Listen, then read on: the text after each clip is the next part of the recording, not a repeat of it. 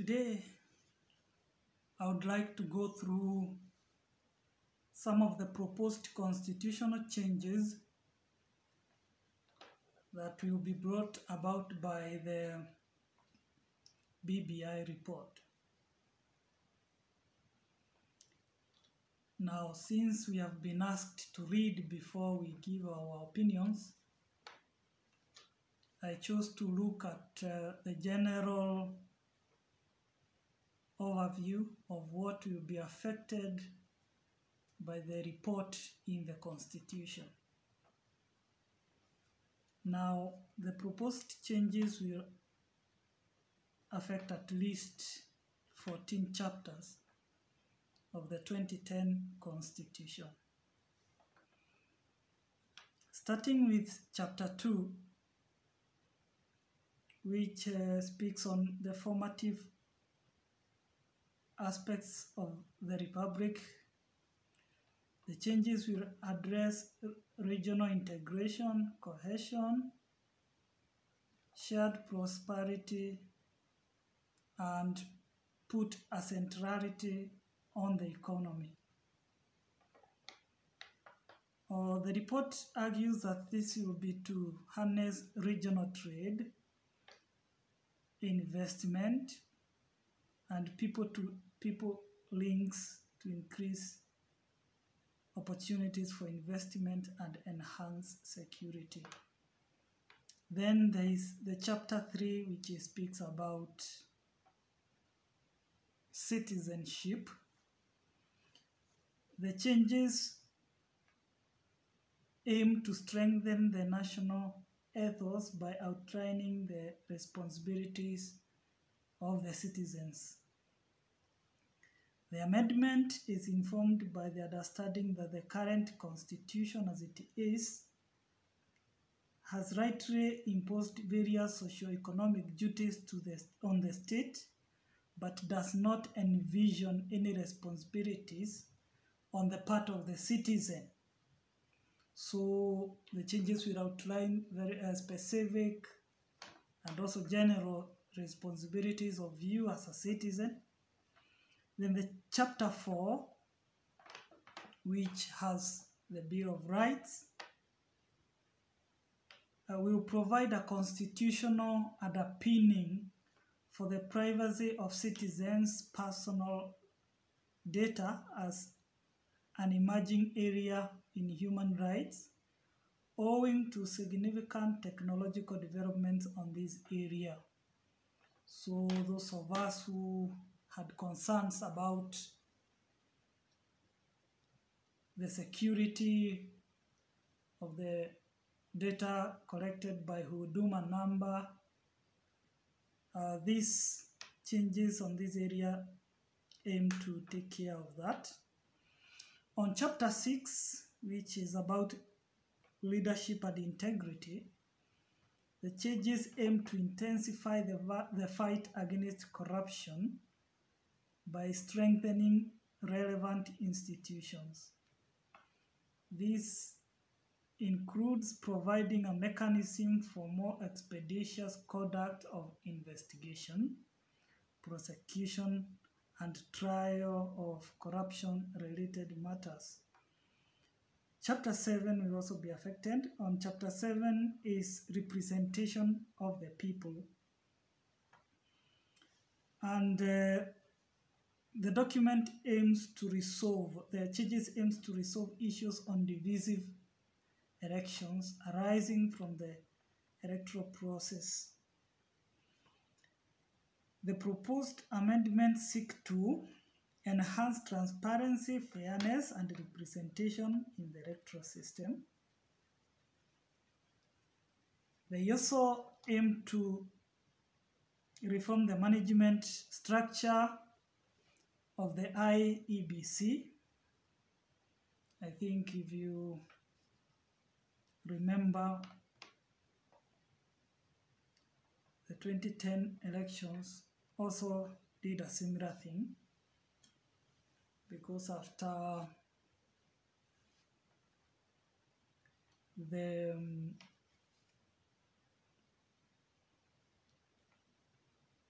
the National Unity Government that had President Kibaki share power with Honorable Raila Odinga.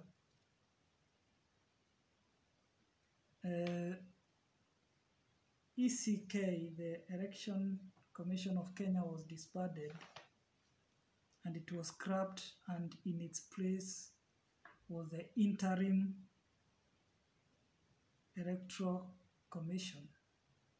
I think it was IEEC, which after the new 2010 constitution, the IEBC now, the Independent Elections and Boundaries Commission, was formed. So I don't know, this will be the third time that this body will go major changes. Now, I don't know what will happen if the opponent, of course, the person who has lost the election, and many times it will be a person with many followers around the country. I don't know how it will take care of if someone rejects the results and asks his or her followers to come out into the streets. I don't know how that now will be handled. Now, in the same representation, it seeks to promote gender equity in governance by actualizing the constitutional provision of the 2/3 gender rule on the elective and appointive office. Yeah, the document actually proposes to senators elected in each county, and the two senators will come from either gender. So instead of the 47 senators, we will have double, and also some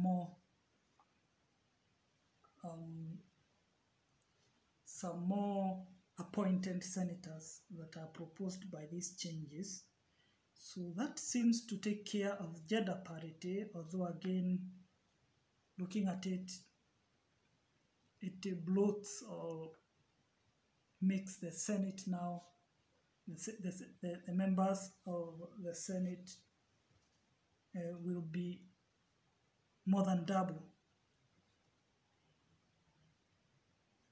The changes also seek to implement provisions of Article 81D and 89, sub-Article 7B of the Constitution, which mandates the electoral system to comply with the universal principles of fair representation, equality of the vote, and requirement that IEBC, in setting constituency and ward boundaries, should progressively work to ensure the number of inhabitants of each constituency and ward is as near as possible to the equal population quota. This also seeks to stem a practice called in the US as gerrymandering. It came about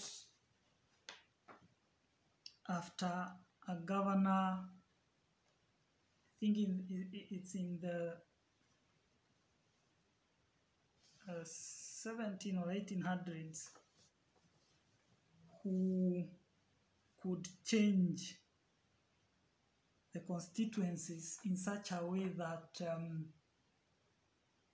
if you are his opponent, then the boundaries would be changed in such a way that your supporters are divided without the respect of the population and the needs of the population.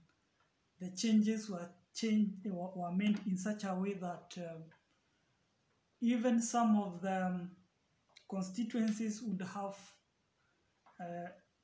funny shapes resembling a samaranda. So this kind of interference came to be known as gerrymandering, something that the BBI, as we are told, seeks to address. On chapter 8 that deals with the legislature, it is to undertake the following: to remodel the parliamentary system by bringing the government back into the House, including, now this is where the big debate is, that it seeks to create a post of the Prime Minister, Deputy Prime Ministers, which proposes 2 Deputy Prime Ministers, to be in the in Parliament. I mean, after they already, of course, after these posts are created in the next chapter that I'm going to read. Cabinet ministers also will be in Parliament. The Attorney General, the leader of the opposition, being the person who was the runner-up in the presidential election. So then chapter 9, which is now the main contentious, the main issue that is very contentious. Chapter 9 is on executive. And here it is said that by expanding the national executive in order to promote greater inclusivity and mitigate the drawbacks of the winner takes it all electoral formula. So it recommends, therefore, and proposes introduction of the office of the Prime Minister and 2 Deputy Prime Ministers. This looks like the arrangement we had after the post-election violence. Remember, we had a Prime Minister who happened to be Right Honorable Raila Odinga, and 2 deputies who happened to be Musalia Mudavadi and our current President Uhuru Kenyatta. It also provides that the cabinet ministers be appointed from members of the National Assembly. So it proposes that members or MPs can now be appointed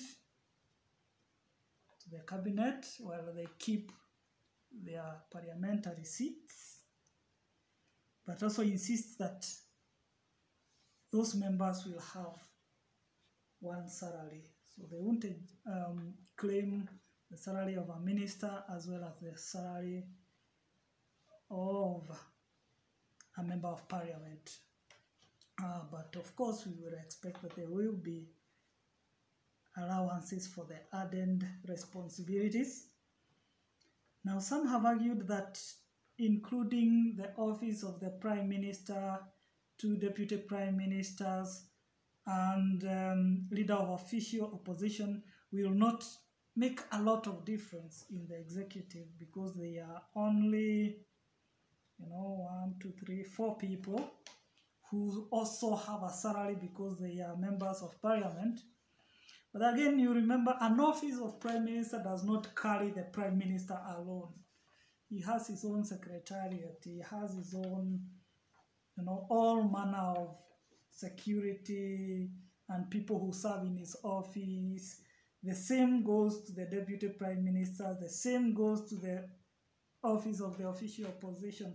So it holds no water to say that it will not affect the executive budget. In fact, it will affect the executive budget. The overheads will go up because the Prime Minister will not sit in his office alone. He will need maybe a secretary or 2 or 5. He will need added security vehicles, maybe an official residence, a physical office to be constructed or set aside for him. The same goes to the deputy prime ministers, who will also need their own staff working for them, and also physical offices, vehicles, security, and all that goes with it.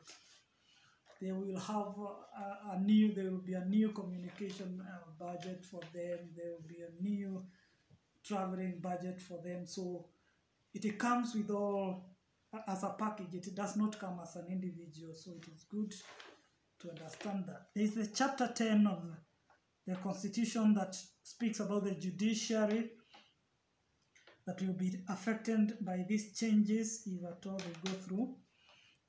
It seeks to enhance the judicial accountability to the people of Kenya.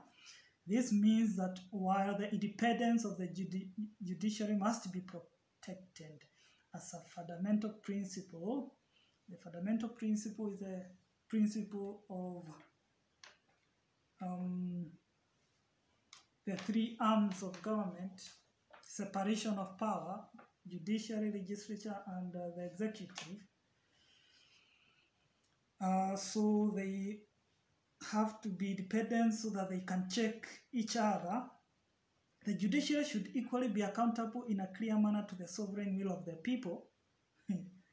Here, probably, when you speak about the sovereign will, you remember that the Supreme Court, led by Justice Maraga, nullified the win of President Uhuru Kenyatta in 2017. And some may see this as a time has come to fix the Supreme Court or to fix the Chief Justice, I don't know. But again, now, this is what the changes will include. It therefore proposed the introduction of the independent office of the Judiciary Ombudsman, who shall sit in the Judicial Service Commission, the JSC. Chapter 11, which is on the devolved government, proposes the following changes: creating of a county world development fund to be governed by statute. Now this seems to mirror the CDF, or the Constituency Development Fund, that was introduced by President Mwai Kibaki when he came into power, and also adopted by the new Constitution of 2010, whose aim was to bring development closer to the people, into their constituencies. Now these changes envision the same thing happening into the world. It also seeks to increase resources to the counties from the current 15%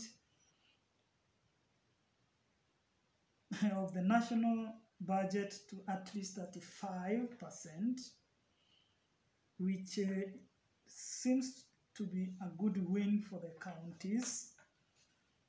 And maybe probably it may also promote much more development in the grassroots, with more money going to the county. It also seeks to focus on service delivery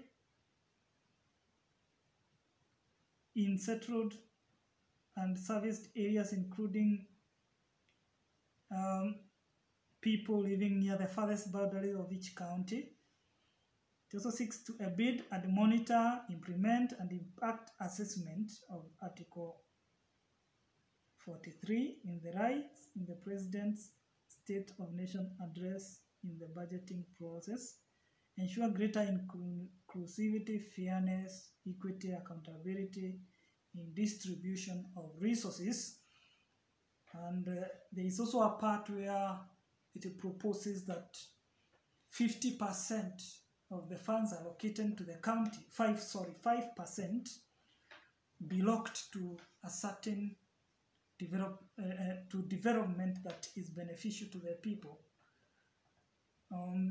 Mostly the countries have been spending all their money on recurrent expenditure, leaving no money at all for development. But now these changes propose that a certain percentage, specifically 5%, be locked to be used for only one purpose. At least 5% must be used for development. Maybe probably it can go higher, but at least 5. That looks a bit low to me, but we don't know. I don't know. Maybe it's a good start. Chapter 12 is on public finance, which seeks to streamline public finance principles and processes to promote efficiency and ensure expenditure is directed to maximizing utility. It also proposes to give special attention to actualization of the rights guaranteed under Article 43, as well as strengthening devolution. There are also chapters 13, 14, and 15 affected, which addresses public service, national security agencies and commissions, independent offices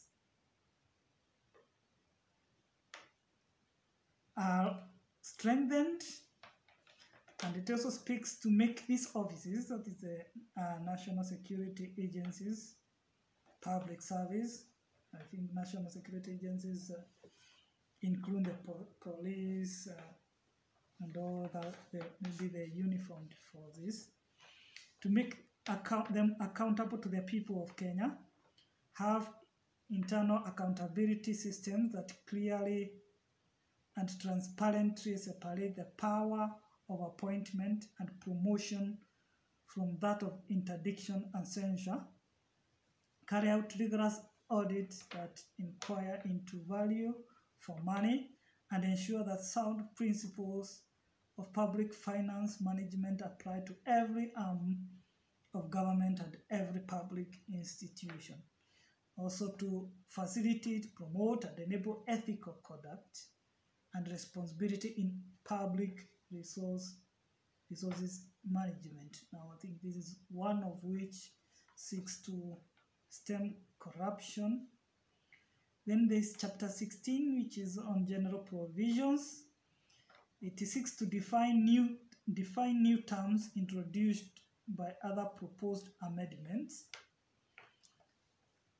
Third schedule on national oaths and affirmations, to make promotion for the oaths to be administered in respect of state officers for whom such requirements had been omitted, probably in the correct manner of things. So these are highlights, and I hope that you will be able to go through the whole BBI report, reading chapter by chapter and looking at the areas of interest.